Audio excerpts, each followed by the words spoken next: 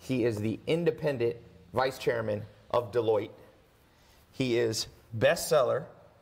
If you have not read this book, you haven't been checking my books list, because his book on disruption, I mean, really, you're maybe the world expert on disruption, disruptive innovation, industries, innovations. You teach at USC. You were on Lifestyle Rich and Famous when you were young, because you had, what, 6 video games? At one point, I had 7 of the top 10 best-selling video games, but that was many decades ago. And that got you on Lifestyle Rich and Famous? Yeah, well, if you think nowadays everyone wants to know the crypto billionaires or the dot-com billionaires, the mobile. Right. Well, we were the first generation putting PCs out there. You were part of that. Yeah, you were... I was the first guy to put video on a computer. I started on the internet before people knew what the internet was. Yeah. I'm old. What year was that? 1978. Wow. College. Wait, let's talk about that for a second. What was the internet in 1978? Was it military or something? So it was DARPA, and what it was is the big universities, Yes. UCLA, where I went, connected to each other so that government guys could figure out how to make bombs. But Okay. you're a college kid, and you Yeah. don't care about any of that. And you have to hook up to another college kid who understands computers at another campus. So what did we do? There was no screens back then. You would type jokes to each other. Yeah. You know, you would talk. Same thing we do today. So it hasn't changed since the 70s. I had that advantage of understanding what a networked world could be. Right. So by the time I started saying computers should have video, I thought it would happen in the 1980s. It took, decades, right? Yeah. When you're young, you don't understand the timing things take. And when I had my first business and everything, I literally thought every home in America would have a PC. So you were ahead of time, because they didn't think that at first. But IBM thought they'd sell a few thousand. So, and it's up on YouTube. When you watch this old lifestyle piece, I'm talking about like all this great stuff that seems obvious for computers, Yeah. and then they give the stat. There are now worldwide 10 million PCs. And we're like, what an idiot I was to think that my business would succeed, right? Huh. That's a very small number of things, but the world happened to go where I am. But I've spent my career learning and looking at how you pick the next trend. Yes. Where the money's going. And here's the basic rule. If you go into any field that exists today, pick whatever you want. You're going to open a dry cleaner, you're going to open a restaurant, you're going to start the next giant oil company. You already have competitors. Okay. People have been there decades or 100 years. Yeah. If you're going to go into the next new thing, augmented reality, who controls that market? Yeah, that's what we're going to talk about today. This $1 trillion potential industry. Then there's no competition. Right. So then you pick and stake your claim of this is what you're going to be the world expert at. Yeah. My buddy Brock Pierce sat me down when Bitcoin was in the pennies, under $1, and said this is what the future's going to be. Do you wish you had listened to him and bought up all you could at 60 cents? Of course I wish I would have listened, and every time it hits another 1,000, I thank him because I did listen. So you got in relatively early. I was slow. Yeah. But the whole thing is, it's so easy to go and do that. And here's the fun fact. Every month there's a new self-made billionaire in their 20s or 30s. They didn't go to the right schools, they didn't come from the right families. They have the same 24 hours in a day that you and I and the listeners have, but they're doing something different with it. Yeah. They're looking at how the world changes and how to seize an opportunity from that change. Yeah. So for me, when I looked at the world, and I get bored by doing the same old, I looked at what augmented reality is going to be. And for those that don't know the definition, it's more than Pokemon Go. Imagine your glasses. So right now, in 2017, Americans bought 85 million pairs of glasses for over $100. Yep. And all that they do Just is... not the Snapchat ones that are rotting in Right, a warehouse. no, I'm talking glasses. Yeah. And all that they do is focus. Okay. So if that same pair of glasses would translate any street sign, you're in Paris, you're in Cambodia, into English, and it was the same price, which would you buy? Oh, yeah, for sure. And there's glasses today that you pay a little more to have polarizing. So, you go outside and it's sunglass or anti-glare, right? Yeah. So now we're talking about that you're going to have heads-up display. So this is like Star Trek. You're going to be able to scan a person's face, you think, and know their background? Well, that's already available. So facial recognition, you can look, you meet a ton of people, they all remember Tai, and you look like a jerk if you don't remember them. Right. But now you can walk at any convention, anywhere, and go, hey, Jay, how's Disrupt you doing? And hopefully do that more sincerely. Not pretend like you're looking up like that. But just as Facebook can recognize people's faces in your photos, right. you'll have that cognition. But it goes beyond that. So 10 years ago, let's go back in the Wayback Machine. Woo! 10 years ago before the iPhone came out. Yeah. If somebody told you in the future you would stare at your phone for 3 hours a day, that's the US average. That's the average, 3 hours. I know You some would have people said, more. what, did I have a stroke? I mean, why would I stare at a phone for 3 hours? Because 10 years ago, a phone was something you dialed. Yeah. And then you talked to somebody. But could you go back to not having a smartphone in your life? No, people have withdrawal. Okay. Google had the best business model in the world. Okay? Desktop, only ad thing. Had Google not gone into mobile, where would they be today? Yeah, they would have been left behind like Microsoft with the internet. So they didn't invent Android. Back to my thing about self-made thing. When they realized, uh-oh, train left the station, we got to play catch up, they would have bought Android, in my opinion, for any price. Yeah. Whatever price they paid turned out to be cheap. And it was billions, right? Yeah. Because now they and Facebook together do 84% of all advertising outside of China. Yeah. Right? That's huge. Yeah, they have a dominant monopoly almost. Now if I tell you that you're going to have a pair of glasses and all your ads, all your interactions are going to happen through here, how many of the big boys can afford not to be there? Right. And why they're fighting, and I always visualize, my son makes fun of me, I always use the term 800-pound gorilla because I love King Kong. You know, when the giant companies are all fighting over that turf, and if you think of the giant dinosaurs fighting for turf, they didn't notice the little mammals that came along right here or there. You're a mammal. You can go in there and find an area that nobody's focused on. Yeah. A friend of mine's company sold this morning Shazam to Apple for $400 million, okay? So, okay, Shazam, the music recognition app. Yeah. Let me take you back of how long he's had the vision zone. 17 years ago, in the year 2000, I'm in London, and he wants to show me this new technology. He says, got to meet me at a pub. So I go over to the pub. Noises can be tons of people. There's slight background radio playing or whatever. Takes out his phone, and it says the name of the song. Huh. I wasn't impressed. I thought it was a carny trick. So I said, I got to show you something even better. He goes, what? Come with me. There's a lot of pubs in London. We go across the street to different pub, different noise level, different song playing. I go, now do your demo. Because I was for sure that he gave, like, you know, gave him 20 bucks. 20 pounds to the bartender when I walk in and play the song. And when it identified the song, my jaw dropped. Huh. Now, how do you monetize that? Right. So augmented is that opportunity. So, but you think it's bigger than 400 million. You think it's trillion. I don't think it. All the leading stats and studies out there, and I can send you decks on if anybody wants, or search any of my articles that I write for Fortune. It's been estimated as $1 trillion opportunity. It is the fourth transformation. If the PC changed the world, and I was lucky to get in the ground floor of that, and then the web changed the world, and nobody's going to disagree with that, and then mobile changed the world and put us all one click away from 6 billion consumers, which is what you preach to everybody. You don't have to be right for a nanosecond to become rich, okay? Yeah. This is exponentially bigger. You think it's as big as all those combined? Because all those feed into it with some other new exponential technologies, AI to figure out stuff. So right now, when you want to find new information, you search it out, you type into Google. You can't imagine life pre-Google. Let me describe life post that. If my glasses know where I am, everything about me in the past, and why I'm at the store, they're going to give me information that will help me, or anywhere in life. So for example, I come from the doctor. The doctor says, Jay, you have diabetes. You got to watch what you eat. I'm like, oh, okay, but now you go to the supermarket, there's 40,000 SKUs. Am I going to pick up every box? So you could program the glasses. No, you don't have to program. You just say, show me the products I can eat. Yeah. Or you're on the paleo diet. Show me the paleo, or gluten-free, or halal, or kosher, whatever you want to do. So suddenly, it's not just about adding to the environment, it's about subtracting. Yeah. Now, if there's a piece of software that controls what brands and products you see and buy, how valuable is that? Right.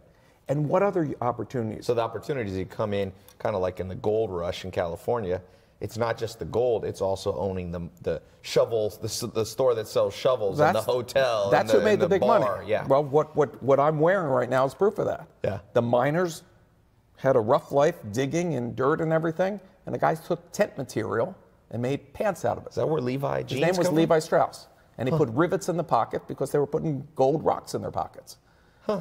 How many other people from the gold mine can you still remember, and how many companies Right. did they create that are still around?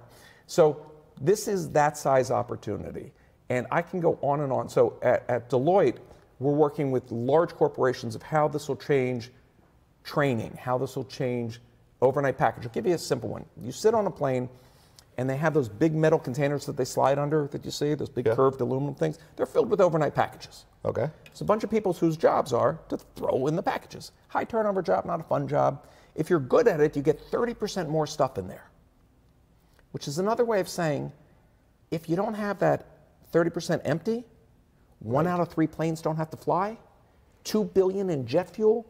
If you could go to CEO and say, with magic AR glasses, I can save you $2 billion a year that goes straight to profit without one new package, one new customer. Would you listen? Yeah, for sure. Here's how. Now this can identify the shape of the package and look at what's left, and it becomes 3D Tetris. So this is Tetris. Zach here, my buddy's username on Hotmail is Tetris God. So imagine that he's going to be cheating. Imagine that your job is Tetris. If you are better at packing, you make more money on your shift. Are you now motivated as an employer? Are you enjoying your job? Less turnover. If you're spatially not so good at it, the glasses get do a it new for job. Or get a new job. Right. Now, that's one application. We're doing stuff with fast food restaurants, with hospitality, with safety, with security. This could be huge. Oh, security. So back to your face. At the TSA. You're walking around the airport and they're a client, and you see that there's also software that can tell the gait of a person, how they walk, if they're up to no good. Really? So it can identify there's a people certain way, yeah. in certain countries that are worried about an Ebola or something going on. Yes. You can also see everybody's body temperature. Somebody with a fever, and quarantine them before they come into the country. Let me stop you 1 second, because this brings up an important point. My cousin told me about, there's a show, Black Magic, I think it's called, and they had an episode. Black Mirror. Black Mirror, sorry, where everybody is ranked, okay?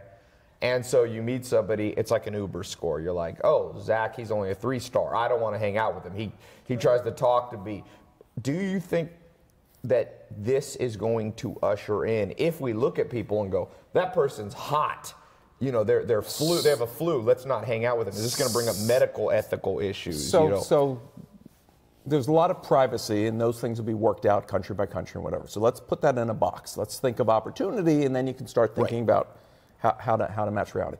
You have some experience in monetizing dating, correct, in the past? Right.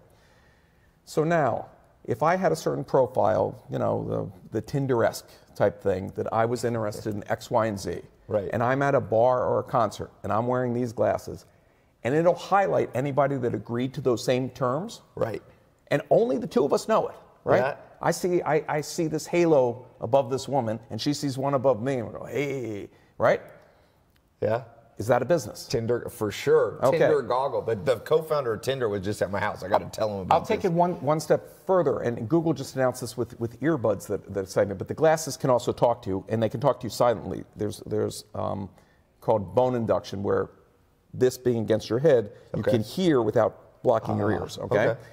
So Google has earbuds now that translate anything in 40 languages.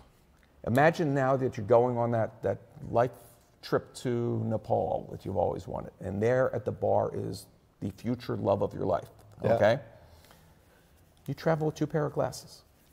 You put them on her, the two of you can look face to face and understand each other no matter what language the two of you speak. Yeah. How life-changing is that? It's just one app. It's almost going to make language irrelevant. Well, what it'll do, hopefully, is make miscommunication and the fear of others and make our world a better place. Yeah. So these big, obvious ones, there's people that are going to spend a ton of money and have a head start. But everybody listening here has their own path in life. Yeah.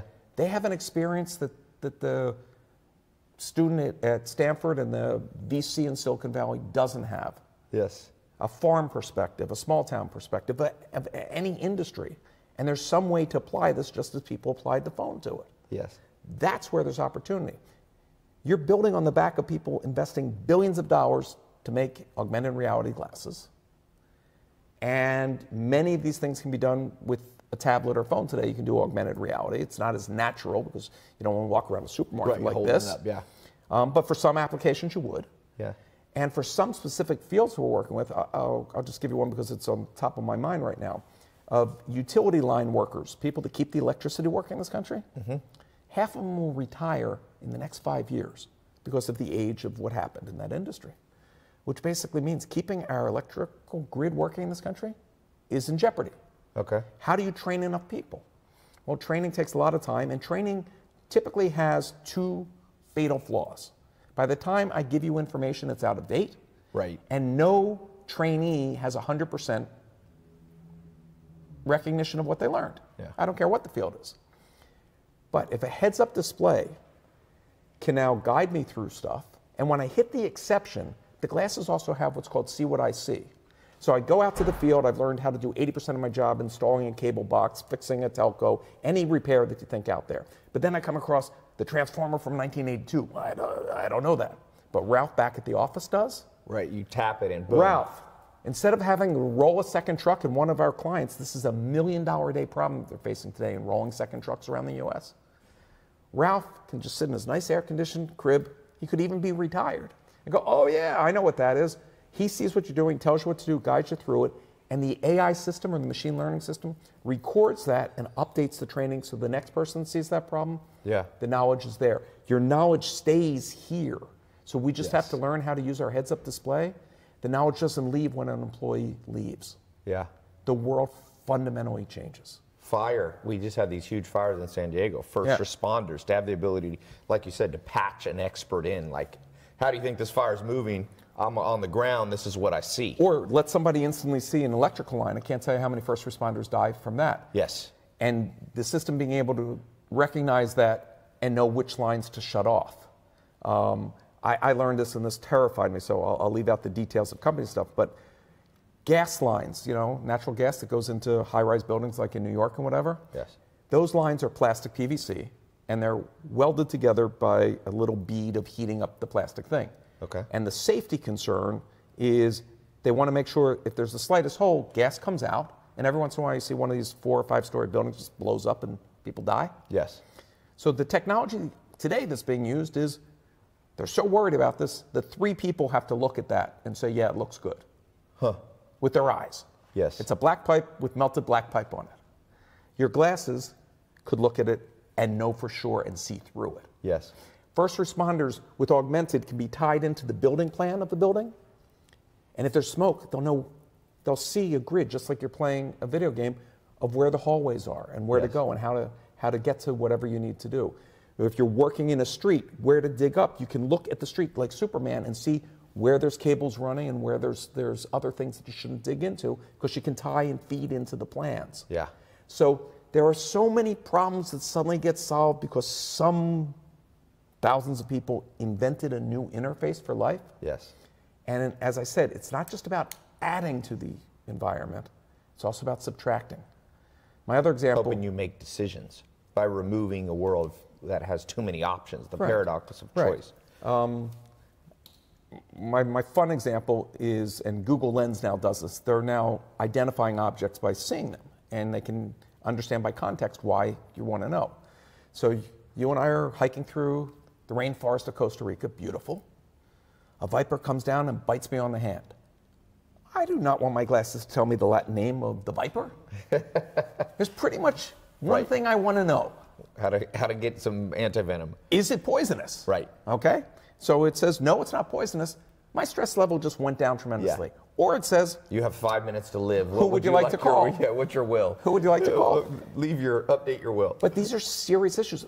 So the big change of this 4th transformation is we will always have access to all mankind's knowledge up until that moment. Yes. To bring to bear and help us make the best decision in that moment. And as we get into self-driving cars, it's the same thing. We're not staring out the windshield anymore. What are we doing? You've been in your car for 4 hours. The system knows where you've eaten, what type of food you like. We'll say that it's hamburgers for the sake of argument. 1,600 feet ahead is a hamburger place. Yes. They know from the CRM and say, hey, Tai, would you like free fries? Say yes. And the car suddenly will drive through their drive-through. So that's what CRM, retail. I mean, it's so basically the reason this is a $1 trillion industry is because it's going to disrupt every single industry. Yeah. And what I talk about is I teach people in the book how to figure out how to disrupt industries and profit from it. Yes. And retain that value. So, and by the way, if you're listening, the link tailopez.com/disrupt. That will forward you to Jay's stuff, his book, tailopez.com/disrupt. I highly recommend you. This is one of the first books that I actually recommended. You've got the forward by Reid Hoffman, who's the founder of LinkedIn.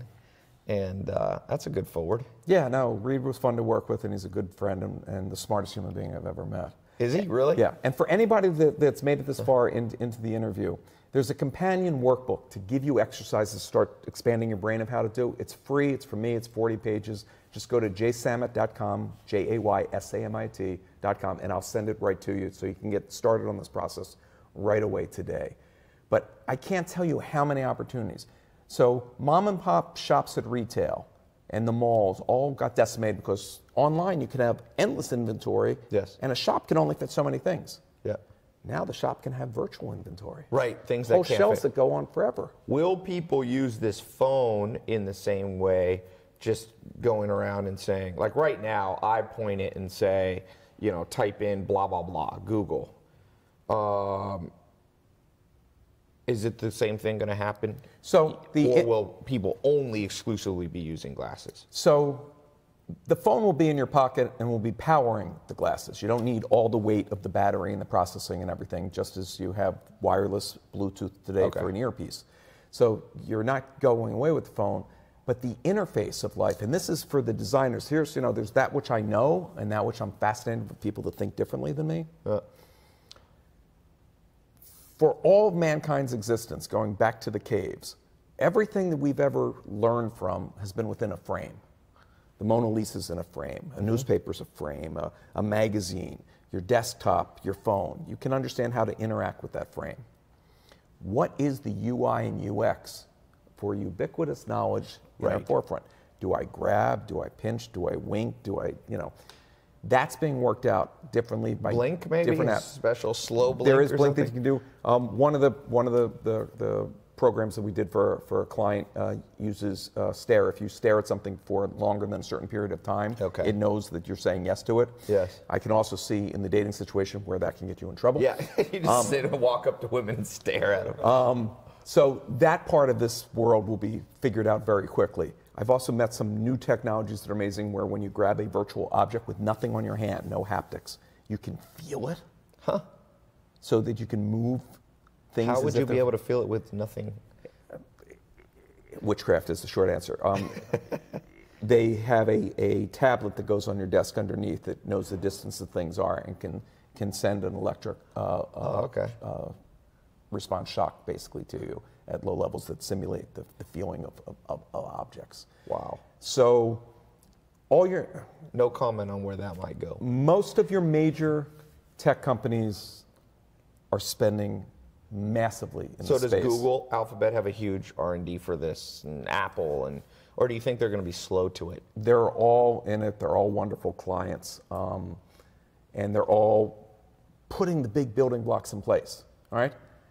Yeah, what is the time, as we wrap up, what is the time frame where you really see, like this is already, like you said, you can hold your tablet up. Amazon has recognition of you pointed at a book and it tells you, you know, how much it costs. So where does this thing get big? So the first augmented game, Pokemon Go, made over $1 billion profit. Oh, it was huge. And over 500 million people have played it. Yes, it was massive. So the train left the station, okay? But in terms of the glasses, where do we see that? So they exist at a high price point today, and I'm going to answer your question, but I'm going to give you a longer answer. About 5-6 years ago, when Google had the self-driving car, it had hundreds of thousands of dollars of gear on its roof, okay? Yes. All the sensors that it needed to make it work. And everybody in automotive pretty much just laughed at them. Why would you ever spend time on a vehicle where you need $200,000, $300,000, $400,000, $500,000 of stuff on the roof? Today, all those sensors and all that processing is about $56. Yeah. Okay? 5 years. Yeah. So the fact that you say right now these glasses are very expensive, they solve big problems for industry that we talked about, that it's worth it, and for surgery and for doctors and all kinds of stuff. But the price point, if you look at Moore's Law, it comes down half every year. Yes. That's why I talked about the 85 million pair that sold for over 100. We're talking between $100 and $200 a pair within the next 24 months. Okay. If it's going to take you a year to figure out and build your business, okay? Yeah. So many people say, when's the best time to start a new business, like in augmented? And I always give the same answer. A year ago was the best time. Yeah. Second best time is now. Yeah. Right? Yeah, it's like when's the best time to plant a tree, 20 years ago or today? Right. So this is, I mean, there's so many different areas to play in, but so many of them require so much technical expertise and capital. Everybody's already done that for you. Yeah. When you made an app, you didn't have to figure out how to make a phone work and how to get phones to the world and how to have 3G and 4G and 5G and all that. You got to build on that and capture all that money. Yeah. This whole world's already being built. What piece of it would you like to own? Yeah. And it's most likely a piece that the big boys aren't focused on. Yeah. It's probably, anytime it's a $1 trillion industry, you can make millions and they won't even notice. Let me ask you this last question, final blitz question, so to speak. You talk about these 4 waves. Yes. Is the 5th wave, would you include cryptocurrency in this? So, and blockchain technology. So I'm huge on blockchain. I've been in crypto for a long time, been giving speeches on it since 2014. It's not a wave in the sense that it changes life. It fundamentally changes our financial industry. I spoke at a major conference of bankers. You can find the talk online about a month ago. Mm-hmm. You have the 6 largest banks in the world have created their own crypto just for overnight exchanges and balancing.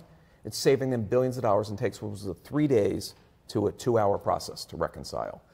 So it's like replacing commercial paper kind of thing, how Absolutely. banks are, What's really impressive about this new space is it also will allow the 2 billion unbanked to suddenly join the financial world. Yes. Meaning that everybody, and we don't have time for it today, everybody's phone becomes an ATM machine.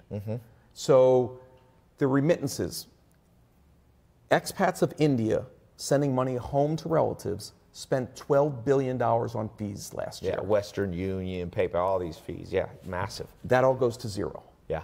So there's a company, Abra, out there right now that takes that down to zero. Yeah. So how money moves, how it's controlled, having a rational currency, I'm not going to predict which currency will win, and I don't speculate with advice, but that's a fundamental sea change in how our financial services work. So capital will now be deployed in different ways, and blockchain will allow who owns a piece of property when a government disappears or there's a revolution. It's going to disrupt real estate. Real estate, education, the art world, paying royalties to artists. I mean, all kinds music, of things. The challenge with it today is it's not as simple and as quick to complete a transaction that it's something that you're going to do at retail. Now, that'll come. But there's still keys and the trains left the station and opened the world to thinking of new ways of handling money and empowering people to have more control. But then I tie it back to this.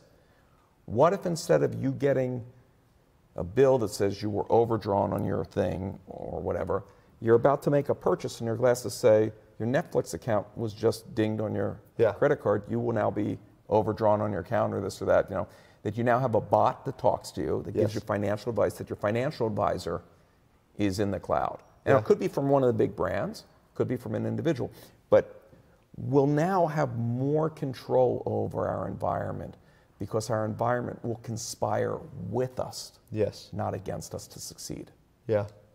And I'm very excited to watch what people create. You heard it here, tailopez.com/disrupt. Go check out Jay's book, his website. He'll send you that workshop, the workbook, to help you do it. 40-page it's a workbook, right? It's a whole kind of system. So I appreciate you coming again. Thanks, brother. That was awesome. And by the way, we're going to come back in 2 years, and when this thing's huge, and people are like, I wish I got in, I would be like, we were talking about this in 2017, right at the end. That's awesome. Thanks so much.